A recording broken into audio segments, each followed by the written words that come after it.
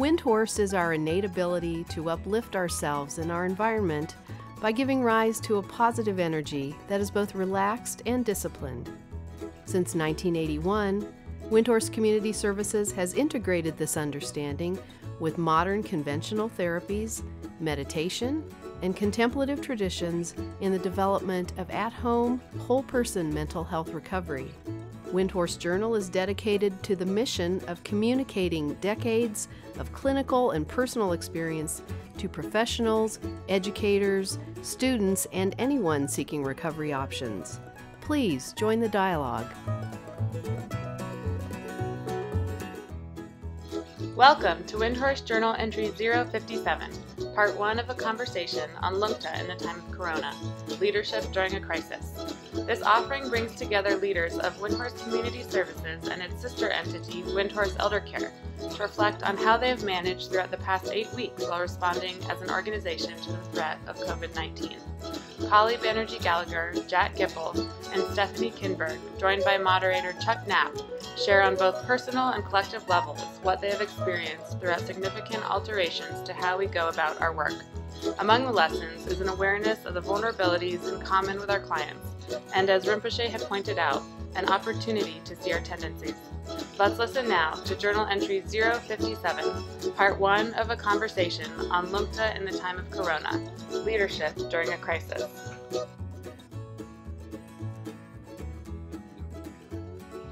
Welcome everyone to the Windhorse Journal.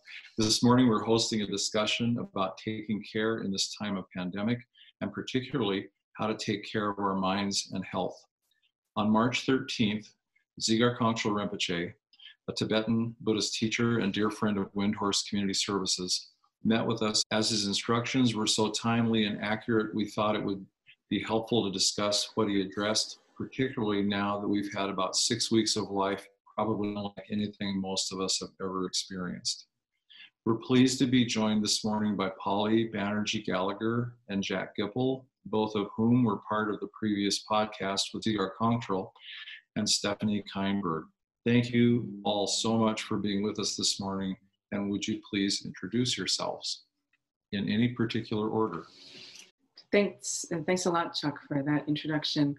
I'm Polly, as Chuck said, and I'm Director of Windhorse Community Services. And when Rinpoche came on March 13th, as Chuck, you were mentioning, it marked pretty much a full year that I've been in this role, and coincided with going into this mode of living we've been living through for the past 6 weeks, as you said, and about to complete our 7th today. So I'm very pleased to be here because it was such a privilege to actually talk more closely about that aspect. My name is Stephanie Kinberg, and I'm Director of Operations at Windhorse Elder Care and a team supervisor. I worked at Windhorse Community Services for about, I think, 5.5 years prior to Windhorse Elder Care. And I just am really happy to be here and feel honored to be included. Jack? I'm Jack Gipple. I'm the Clinical Services Manager at Windhorse Community Services. I've worked with Windhorse for over 20 years now.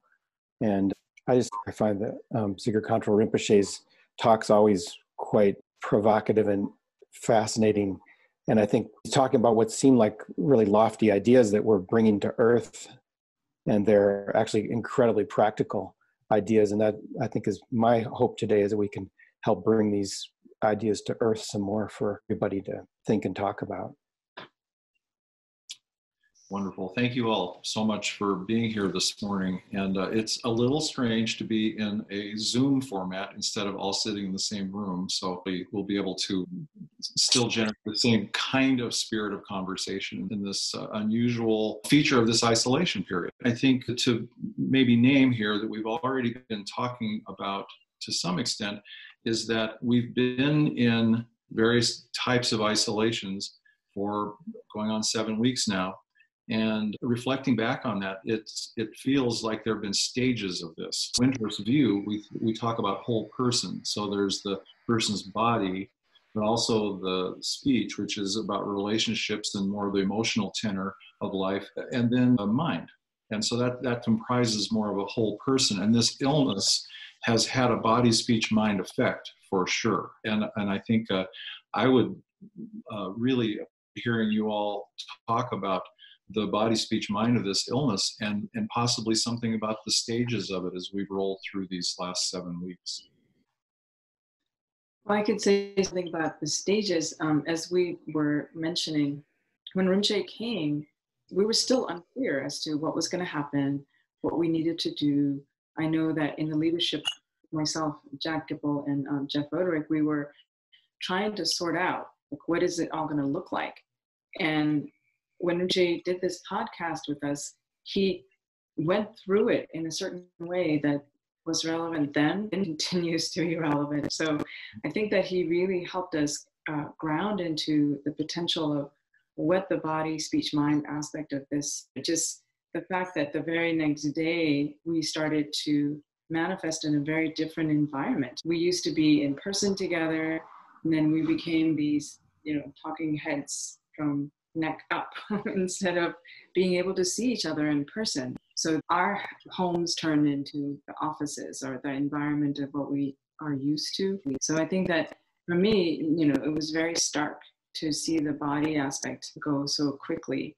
And I think Rinpoche really was trying to help us think about the relational aspect of this as well, which is how do we relate with one another in this form, that even though we're calling this isolation, that it doesn't have the quality of like just protecting oneself and isolating away. You can actually be even more connected to one another in our communities. Like, I know that Stephanie, we've been closely in touch because we're sister organizations to share information, and we did that with other organizations as well, and really thinking more globally. Jake pointed to that in this podcast quite a bit of like, how do we open ourselves up so that we're more globally connected than we might even realize.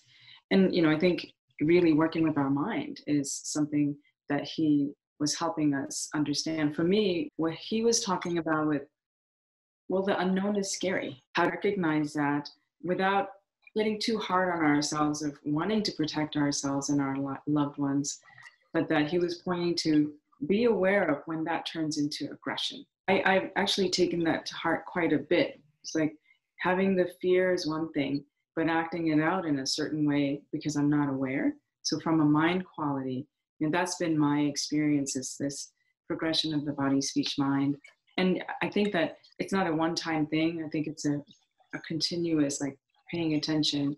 And those things have also evolved, like how we pay attention to the body. And I think that as we have been collaborating, I think it's been very helpful to share information among each other, because we don't really know, even listening to the health experts and the government, and we don't know exactly how to be at this point. So I've been really appreciative of using Rinpoche's, Jack, your point was so poignant time-wise when Rinpoche came, and that we couldn't see him in person in a community, but the fact that we were able to have him come and do a podcast, it just seemed like just the right timing.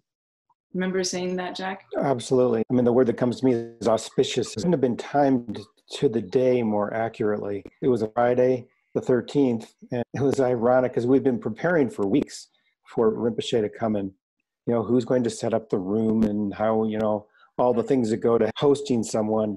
And then that just all blew up. And it was the beginning of this great, I think of what you were saying, Chuck, about the stages. There's kind of building up.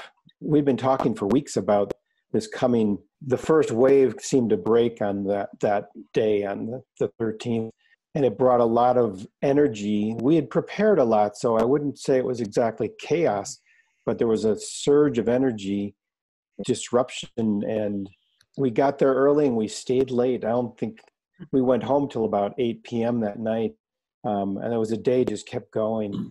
And there's a lot to kind of organize and handle. And it's very deep in the kind of philosophy and practice of Windhorse is this idea of synchronizing body. We talk often body, speech, mind.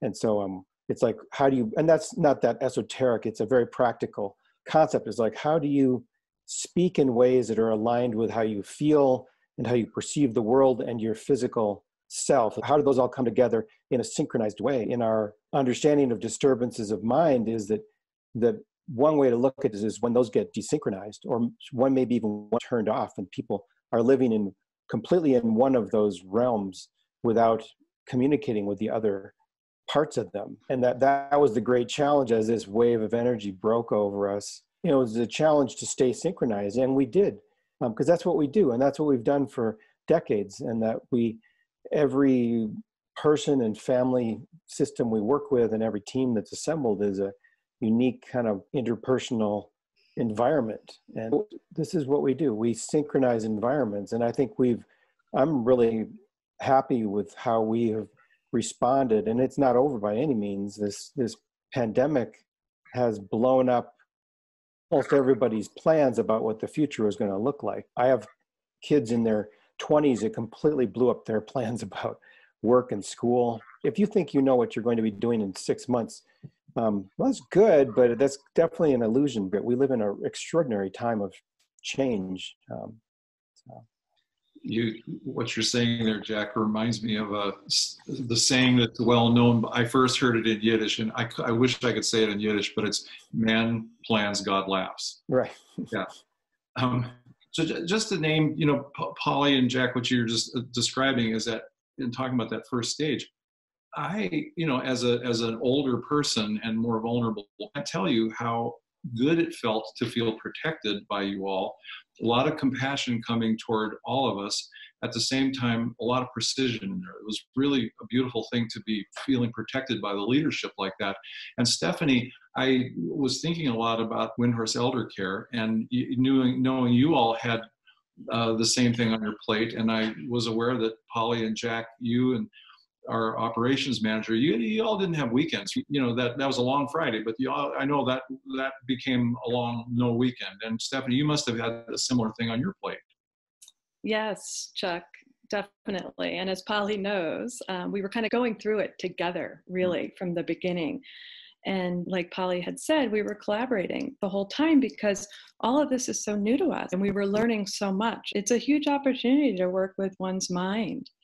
And I feel like Rinpoche's teachings, they were, like Jack and Polly mentioned, they were so timely and very auspicious because it really helped all of us work with our minds around the situation and really created some guiding principles for us to think about moving forward as we navigate, this situation.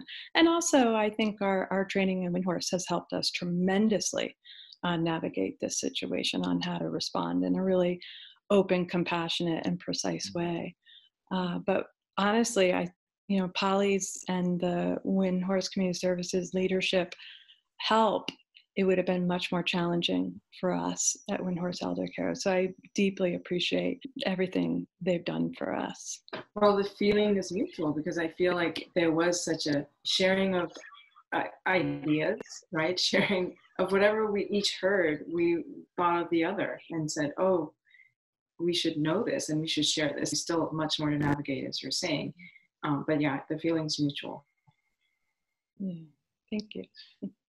So from a stages standpoint, we've named the kind of atmosphere of uncertainty that rolled in, that wave breaking over us, like the term used, Jack. And then there's the personal side of this, and knowing that you all are trying to take care of organizations. In the meantime, you have your personal lives, and then there's our clients and families and staff, and everybody's trying to figure out what on earth is going on here. Not to mention, of course, our political leaders. I think that first phase is you're naming, there was so much uncertainty in that. And then after a while, when we got to see kind of what the pattern would look like and adjusting, and some people are getting ill, some people, they're getting through it or not, depending on who you're working with, living with, and connected with. All of a sudden, that opening kind of shock became more of a protracted, heavy presence and alteration of our usual patterns of living. And I'm just curious,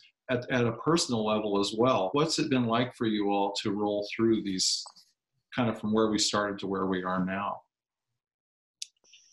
I can speak to that. I feel like at first I felt really ungrounded. And it was really important that I tried to implement some sort of rhythm once things fell apart, really. And then once I got into a rhythm, Things just seemed to be a bit more simple. I didn't feel like I didn't have as much of a drive to be more outward. So I felt the opportunity to go inward much more, which just naturally gave me more time to self-reflect. And I think that has really helped ground me throughout this process as well.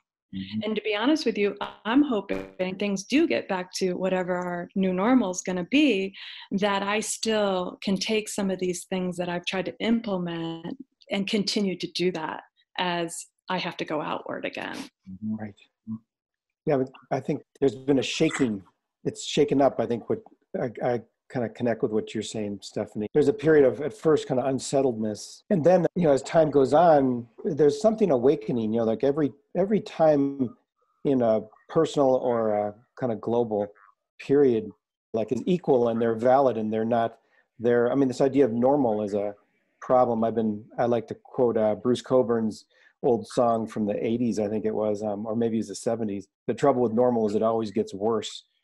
And we've gotten into a very bad and degrading normal collectively, I think. And there's something as disturbing as this is, it's also kind of been shaking. It's like this deep, deep collective shake that's happened. And at first it's quite unsettling. And then all the kind of the dreck that doesn't belong, as it falls away, and a certain kind of coming down and ground. And I hear different people say, when things open up, they don't want to go back to what was. They don't really want to return to the old normal we had accepted that was actually full of a lot of destructive things. I think that it's important in any time of upheaval and crisis, personally or collectively.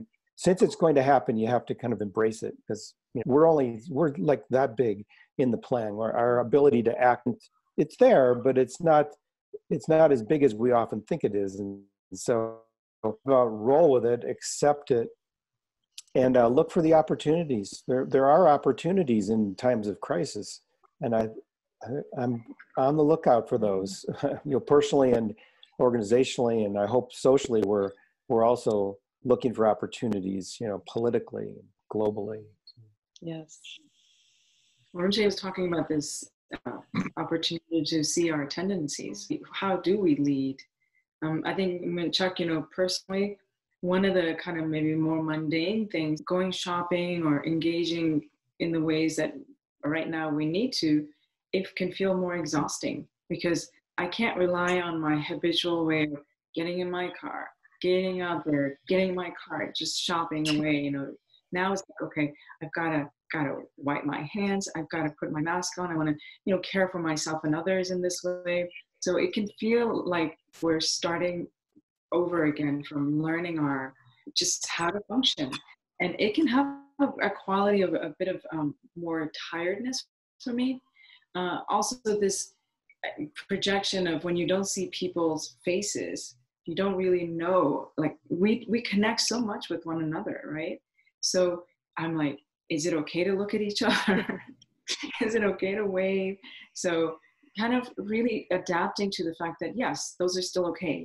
It's actually more needed right now, is how do we reach out without being able to do it in the same way that we've been used to? So I've noticed that in myself, of trying to relearn, because I want that warmth and care to come through, but how do you do that through like Zoom, or through when you're taking a walk and people are all masked and far away from you?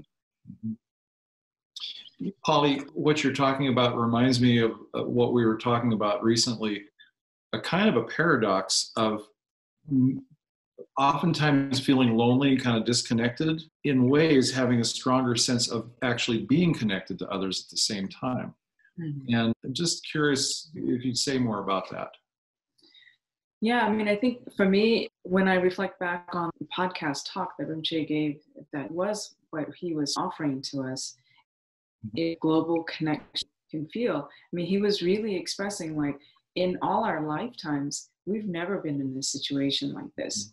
If we think about human beings anywhere really in the world, most of us are doing a similar thing or having done it, where we've had to stay home and get creative as to how we're doing things. Somehow, like when he talked about the global connection and how we're sharing this, it helped me to just relax more because I'm still alone, right? But then when I think about any one of you, you're doing a similar thing.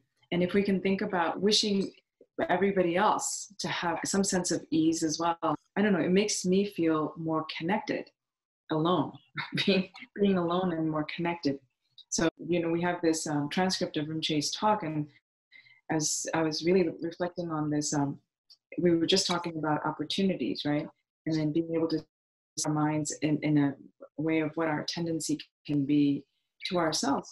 Components that helps us to keep going forward, keep deepening. And Stephanie, what you were saying about, well, actually both you and Jack, like, we don't necessarily want to go right back to what we were. There's so much more to learn here, so much more to bring together. I mean, when we think about our Earth and what we've seen across the globe of animals coming out, how do we welcome them more into our mix and not just become this dominant species that we've always been and continue to be? And we see the skies that's brighter and cleaner and clearer everywhere. Stephanie and I've been to, like, you can't breathe. It was getting to that level. But now peacocks are dancing out the streets, it's pretty amazing. So I just wanted to just point to what Rinpoche was talking about with this softening of our mentality with kindness and compassion. So when these kinds of thoughts come up, wanting to kind of protect ourselves, well, really realizing that everybody's going through this. And there are people who are in much more difficult positions than we are. In this country especially, there's so much privilege here. And within our country, there's levels of privilege, right? As to how people have been impacted and how do we reach out so that this level of like potential loneliness that we feel, like I think I feel more lonely when I feel like I'm trying to just keep to myself and be protective of myself. Mm-hmm. Even the thought of other people and what they might be going through feels less lonely to me. Mm-hmm. And feels more like a shared way of looking at how we're going through this together. We've never had that before. We've heard of disasters in other countries and we're like, this sucks, but there's always the feeling of it's happening to them. As much as we want to connect, now we know what it feels like and we can kind of join other people in that. So that was some of what I was thinking in the face of potential aloneness and loneliness. How do we continue to stay open? And I think Rinpoche in this particular talk was trying to bring light to that. Yes, our own vulnerabilities and how vulnerable we all are. And then realizing everybody feels this vulnerability. And when we can connect to that, we're naturally all going to feel more openness, compassion, and connection with others. Like you were saying, Polly, we are all in this together. So I think naturally we just have a greater appreciation and longing for connection. I've been thinking about some of the Windhorse clients, either I work with directly or I know about what's going on in lots of the teams, and people are responding differently also. Predictably, a number of our clients have had a hard time with this because a big point of contact we've shifted to is this virtual contact. We've stayed in close social contact with people who can tolerate this kind of, space. Some people it's made much more isolated. And I've heard of clients, people we work with, actually kind of liking it. Like one of my clients looking at me with kind of a twinkle in his eye and saying, now you know how I feel, like all the time. A little like fearful and like I can't go out. In a certain way, he's relaxed because now the rest of the culture isn't just rolling by as if there isn't a problem here. He experiences it as more congruent, like he feels like the world is meeting him more. There's other clients who were hard for the team to make contact with, that they would resist physical contact and tending to isolate. And then suddenly the only way they could meet was on the computer. And what I've heard is several people, they've blossomed into it. They're like pressing the time right to the edge. There's this thing you can do on Zoom where you screen share. And so they're taking people on their team into the worlds that they live on the computer. So it's really interesting. There are opportunities for meeting and finding connection and rapport that aren't immediately available in kind of physical presence. Let me just reflect a little bit on what y'all are saying. It's remarkable that when Contra Rinpoche was talking, there was this sense of pointing to how in this all together we are on some level. But I don't think the world has ever had the same feeling as being as interconnected as we are. This thing is really rolling around, and it creates a certain kind of common ground that I think you're all naming in your own way. I think there's also possibly in the isolation that hasn't hit other countries yet, and places where they may not be able to isolate in the same way. So this is a stage of this we're rolling through at this point in our particular culture. But the intention to be connected in the isolation is probably different too, because of the contrast that's been shown to us. Yeah. So it's really an interesting thing to try to take in. And a term, I had written the introduction for Rinpoche's podcast, and I remember thinking about how we've been so organized in certain ways to be thinking in us and them terms.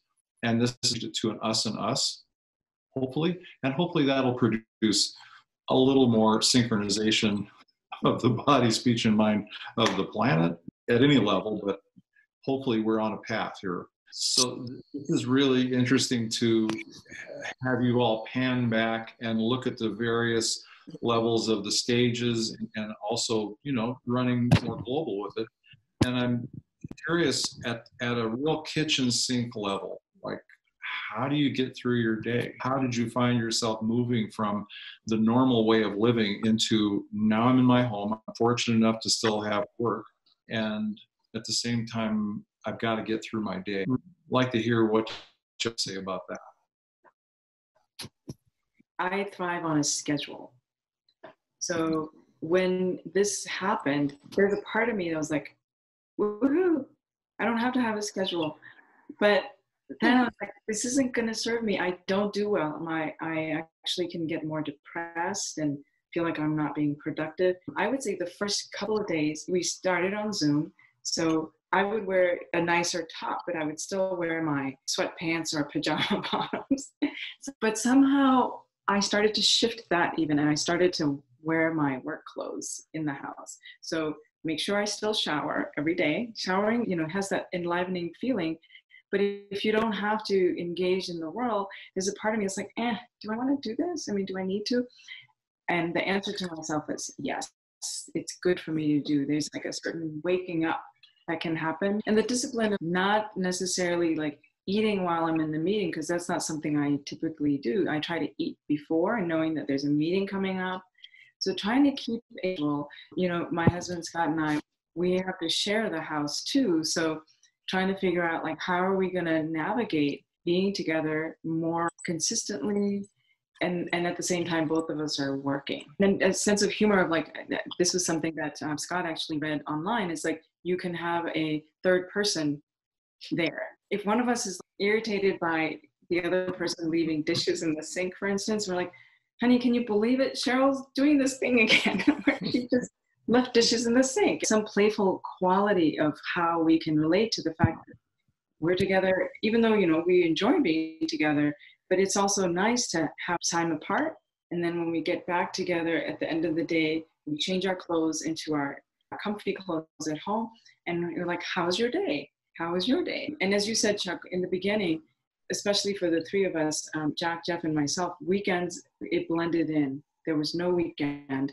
And the evenings, it was getting a little too overpowering in my days. So I think that as leadership, we actually helped each other. Remember, Jack, we were like, we're going to have a weekend this weekend. Yeah, it took a while. It took a number of weeks to get there.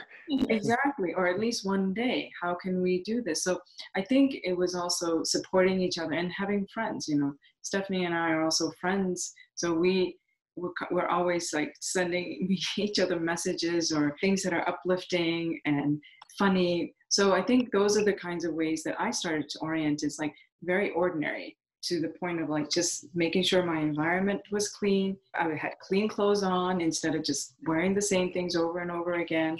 Also, I had a challenge of having a lunch time because it just started blending in. So I was like, okay, I need to have lunch sitting down without getting on the computer. So that took a while too for me to adjust to having a regular kind of day-to-day schedule that I think now it feels a little more doable. And the other thing I just wanted to say is I'm amazed at how adaptable we are as human beings. The amount of helping that happened in my neighborhood, amazing.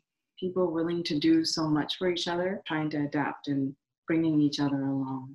I think there was a tendency to, like you were saying, Polly, blur into the undifferentiated, especially the first 3 weeks. There was very little differentiation between the days of the week. Honestly, I hate to say it, but between the hours of the day started to blur. I'd get up early, drink some coffee. Even before my work schedule on Zoom began for the day, I would have spent a couple hours writing or reading or responding to things. And through the whole day, roll into the evening, and I'd pop in and out. And my family and my wife and daughters were home, and we had family connections between times. And but there was this kind of continuous, undifferentiated, like one day that just didn't really have hours. And one of our things that we know well, and when you establish a team and start together to work, is creating the body of, we use this term body, speech, mind, right? So the kind of ground, the body, how important that basic environment of schedule is. Often we've been doing it, helping other people establish that. And this was a reminder of like, oh, no, us too. We all need to do this, and we need to keep showering and keep putting on, dressing from, also from the waist down. We need to dress, and That's funny. I completely agree with everything, Jack, you're saying, and Polly, about the rhythm, the structure, having boundaries so we don't feel like all we're doing is working 7 days a week. And I love the idea of bringing humor in, because I think humor really can lighten things up feeling heavy. So I know I try to do that as well. And it also helps make things not so solid, feel so solid. One thing I have found really helpful is I've been starting my day with time for prayer and practice and self-reflection. Think about what's going on in the world, pray for those who are in great need, and, also put my own life and my situation in perspective. It just naturally brings a lightness and a deep appreciation, really. You all have described how to set up a day that works for you. Your clothing, your rhythms, your food, which is all easy to drift when you lose points like we have. And Stephanie, you mentioned also getting up in the morning and going to bed at night with a certain kind of intentionality of mind, and working with tuning into how you're doing and offering prayers to others and so on. To the kitchen level standpoint of how, like, C.R. Cockrell is presenting how to take care of yourself. It just makes me wonder, have you all had any particularly difficult emotional or experiences or states of mind that have come up in the context of this? I know I have, and I'd be curious how you all, if you have, and how you've dealt with those. I think, what comes to my mind is a potential for more depression and a sense of isolation and loneliness that can turn more negative, from the perspective of that this isn't okay to be feeling these things. And I was speaking with my sister, Rupa, who my parents live with her in Austin, and we started to speak more about exchange. It's a different kind of exchange that can happen in the context of where she is. She's in the house all the time where, my parents are elderly. They have their level of suffering and also depression and physical pain. And she started to speak about how she was feeling all of this heaviness. And I was relating with her as well. I have to really watch what I'm letting in way of news, for instance. I've actually started to take a day off from news because I was like hyper vigilant. I wanted to make sure our communities were getting the right information. So I'm scouring through this news and that, and what do I listen to? And I started to feel really flooded. And that, to me, had this sense of kind of this heavy depression starting to form. So my sister and I were talking about, there's a tendency to want to fix it or make it go away. Like, this isn't okay. We shouldn't be feeling this. And at some level of self-talk, trying to bring us back online with, doing more physical activity maybe, or trying to have, talking to ourselves about this isn't going to be forever. This is also has its own quality of impermanence. Also talking about watching this depression instead of like trying to make something out of it. At first acknowledging that it's there, because there is a level of deep sadness for us, acknowledging it together. And somehow we felt some sense of connection and ease with talking about it together, that we don't have to make it go away, but can we just allow it to be there? Because all the lives that are lost, right, in this kind of unpredictable way where family members aren't able to be in person together, that just is so painful to hear. And that's something I feel like I want to let in, right? So for me, working with depression has to do with acknowledging this part of it. And then in the particular example with my sister, we are going through this. And then touching back on our prior conversation about we're in this together. That seems to always help me. Like, it's not just a lip service thing. For the first time in my life, it really is so poignant what that really means now that we're in this together. So for me, the level of depression, and sometimes towards the evening, I can have more of this, partly because I'm tired, partly because, maybe I'm letting more news come in. So I have to watch how I'm doing my evenings. So instead, maybe I go for a walk, or as Stephanie was saying, reflecting, having more of this attitude of meditation or some kind of prayer that can come in. I've also been trying to integrate and using the time that we have towards the end of the day doing that. I was feeling a lot of physical buildup, being really pinned down in the house, and I would have days that went by where I moved between 4 or 5 rooms in my house. And then at the same time, I felt like I spent the whole day, like one day, the max day I think I had was 9 hours on video Zoom calls to 15 people. And it was like bang, bang, bang, bang in a row. So there's this weird disconnect of feeling like I'd been all over in everybody's room, like even sitting here with you all and looking at the screen. I'm not, a part of me is not even in the room I'm in. I'm in the room that I'm seeing myself in, and I'm in the room that I see each of you in. And then you multiply that through a day and through time, and it can be just kind of blows my sensation out. And then I realize I haven't even moved my physical body out of like 5 rooms of my house. It's really quite a contrast. And I think, especially in the early weeks, and it was more winter here, and we had a series of storms and cold spells, and my body, my upper back was killing me, especially for hunching over these screens, which always, it's some reason, like sometimes I'll put it up on something so it's actually at eye level, but like today it's down a little bit, so I'm like, a whole day of this, and you start to just curl forward, and then all this anxiety builds up, and quite physically. And then add on to it, I was binging national and mostly national news. My common news sources were just off the charts alarming, and it wasn't even contributing a lot of factual information. It was alarm. I've learned I have to really watch my media hygiene, if you will.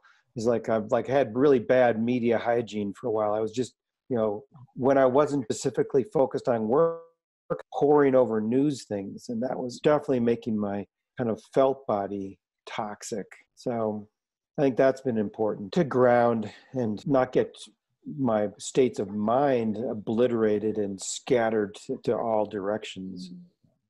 And I'm much better at that. And lately, when it's warm and the springtime is coming on us, even though we had a terrible, to me, this is a loss, is like we had a terrible killing storm that just wiped out. There will be no apple or fruit blossoms this year. I'm sorry. That's it. Boulder is not going to have any. And that to me is sad, but it's kind of poignant and appropriate that we'd have this kind of killing storms. But as it opens up and it becomes warm and beautiful, it's easier to walk and it's easier to be in my body. We'll publish part 2 of this conversation as our next journal entry. And please visit us at windhorsecommunityservices.com/journal, where you can explore related resources, register for alerts, or join the dialogue. Windhorse Journal is a publication of Windhorse Community Services, supporting recovery from mental health challenges at home and in the community since 1981.